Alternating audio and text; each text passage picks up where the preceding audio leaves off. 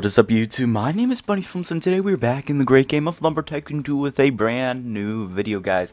So spooky season is almost over, but Halloween is right around the corner. By the time you're watching this, this is the day before Halloween, and there are a few things we need to do before October 31st in Lumber Tycoon 2. So we're going to go through in this video things you should do before Halloween is over and passed by, because after October 35th, or October 31st, excuse me, there's not a 35th day in the month. After October 31st, after Halloween, some of these items will not be in the game anymore, because we saw about 8 items be added: the amber axe, the Halloween lights, I don't remember every single item, but there are a bunch of items added. There are candy bags added as well. So all this fun stuff was added. There are the new paintings. So I would recommend, first off, if you want any of these items for future use, I would recommend hitting up all of the stores and buying those items before Halloween has passed by, because there's chances that the items could be removed or they could be a permanent addition to the game. So the first stop is at Fancy Furnishings. We're going to go ahead and buy ourselves a light bulb, and you might be wondering, why a light bulb? No, I don't have a broken light bulb in my house. The only problem is that the End Times X could possibly be coming out October 31st, okay. I really need to correct that. But either way, you have to have the special recipe to get the End Times X, or whatever X is going to become available. However, last year you were able to use the same items you used to get the Rookery X instead to, thank you Hayden Monday for subscribing. So I'm going to go ahead and get one light bulb, and this recipe allows you to get the End Times axe only on Halloween. And there could be a new axe release, but I don't see that happening. I just believe there's going to be an End Times axe. So if you want that, you can just go ahead and buy the stuff. But I'm going to go ahead and get myself a personal axe that I got myself. So the next stop is at Bob's Shack, and we're going to go ahead and buy ourselves a can of worms. These cost $3,200. These are all pretty expensive. However, there are a bunch of items in here, such as the amber axe and the pumpkins, that could be limited stock. The pumpkins are 100% limited stock. They will be removed after Halloween, so stock up on those. I'm going to go ahead and buy some dynamite, because the Rookery Room, also known as the Den, is in the snow biome, and there's usually rocks there blocking your passage to that biome. So you have to blow it up with dynamite. You can't blow dynamite up in your friends or other players in the game, so I recommend doing this alone, or else you have to have them whitelisted. So I bought 2 sticks so I could use one in the future. And then we're going to go ahead and stop at Wood R Us.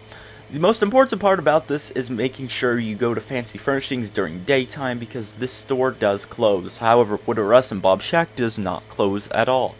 So yeah, Fancy Furnishing closes at night. Either way, guys, oh shoot, don't you dare hit my pink car. It's too fancy. Oh gosh, people are following me now.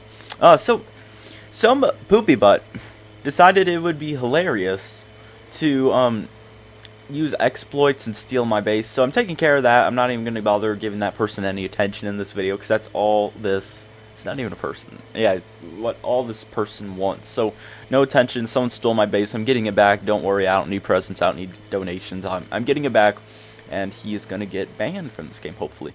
Okay guys, so the next stop is at Wood R Us. It's the store with the big fuzzy beard on the front, and over here they're selling the candy bags. And there's also paintings sold at the painting shop in the maze, which I would recommend buying before Halloween is over. So here is the bag of sand, which is the final ingredient for getting a Rookery axe or an End Times axe.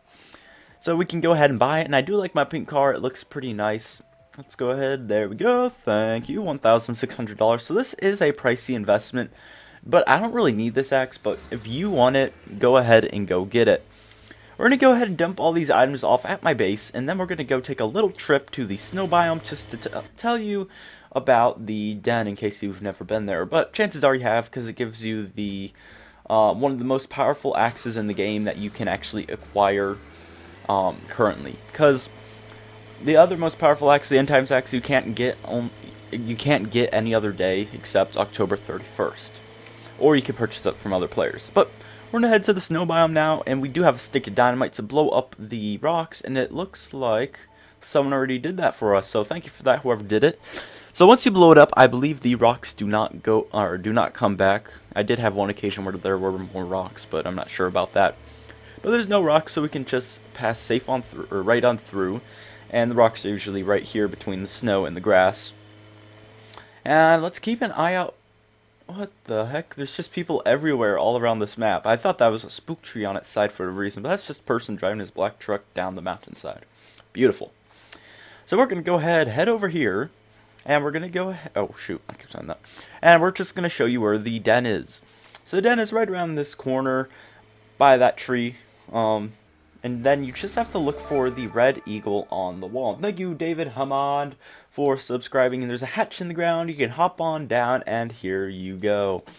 This is where you get the Rotary Axe. It comes down, it descends from up here, plays some nice music and whatnot. But you have 3 NPCs here just sitting here, and you place all the items on their plates. There is a specific order. I don't have that with me, but it's easy to access it on the wiki. Anyways, guys, have a great day. I'm going to try to up my content once I get my base back, because I had a secret project planned. But anyways, guys, have a great day. And oh my gosh, we're getting a lot of subscribers. Anyways, guys, have a great day, and I'll see you in the next video. Goodbye.